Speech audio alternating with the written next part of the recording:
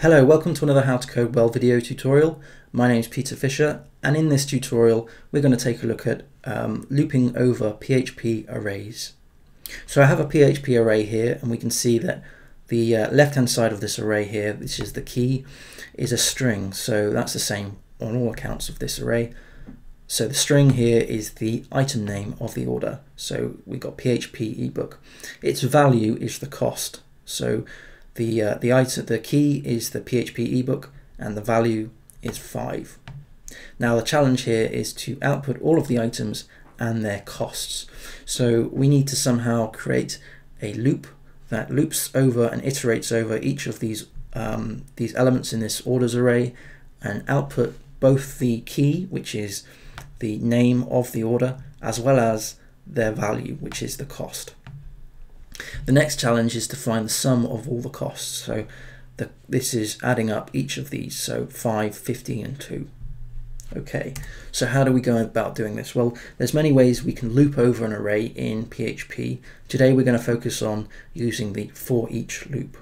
And we start by typing in foreach, and I'm just going to close and open the brackets and the braces, put that on another line. Now what we need to do is pass in the orders array as the first argument of the foreach loop. So we're saying loop over the orders array, and we need to assign each of the values to a variable. So we do as order.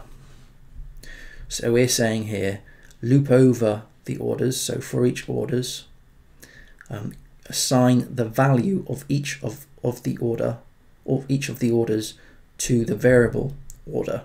So let's just do a var dump and let's just see what we've got.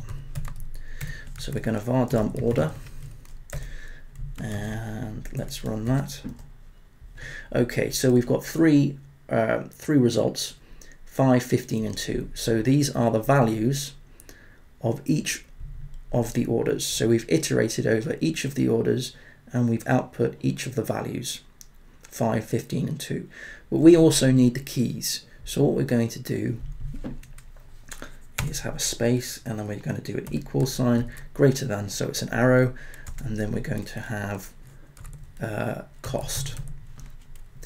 Now if I was to run this again, you'll notice that the order has changed from the value to the key, and I'll explain in a minute why that's happened. So let's run that, and we can see that now order is set to the key. Okay, so if I was to create another var dump, of just the cost, like so, we can see that we now have both the keys and the values. So it's worth remembering that a for each without this equal and greater than symbol will just return the values, but if you include that, you're also getting the keys. So that's the key and that's the value. So order is on the left hand side, so that's the name of the order, and the cost will be the cost. So the first challenge is to output all of the items and their costs. So what I'm going to do is just echo each one. So echo item name, and I'm going to concat that to the order, so that's the key, and I'm going to concat that to costs, and then put in the cost, and I'm also going to create a new line. Let's run that and see what we get. Okay, so what we've done is we've iterated over each of the orders, and we've returned a new line, and on that line it is item name colon the name of the item, which in this case is the key, so that's the order, and we've saying costs, and we've added the value of that element of the array, so costs and 5, 15 and 2 and so forth.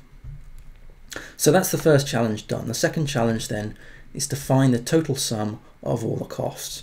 So that's adding all of the values together. So let's do that. So we're going to create a new variable, and we're going to just call that total, and we're going to set that to be 0 to begin with.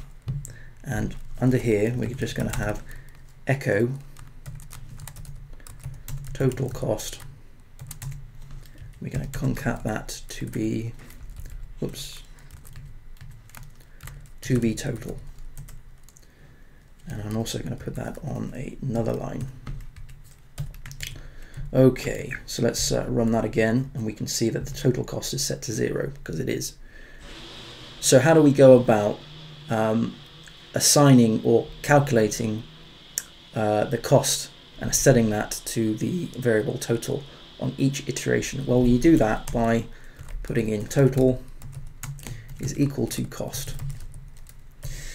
Now, if I was to just run this, it would, for each time it runs, it's just going to set total to the last cost. So that's going to return the last cost in each of the loops. So in this case, it's just going to be set to 2. And I'll run that, and then I'll explain why. So here we've got 2. Now that's because we're not actually adding the previous cost to this total amount. Okay, so in order to do that, let me just clear that screen, and I'll run that again just as a reference. So in order to do that, in order to add the previous variable's value to the total, we need to say that total is equal to total plus the cost, because let's say we're on the last iteration. So let's say we're now working on the coffee. So we've already got the keyboard and the PHP costs because they were the previous ones.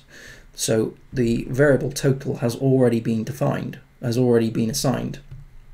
So what we want to do is increment that, or not increment that, but we want to add the new total, the new cost to this total variable. So that's what we're doing here. We're saying the total is equal to total, which would be set to the previous total amount, plus the cost. So now we're doing the echo total cost is equal to total. So let's run that, and we should get a better return. Yes, so total cost is equal to 22, and that is the sum amount of these 3 items in the orders array.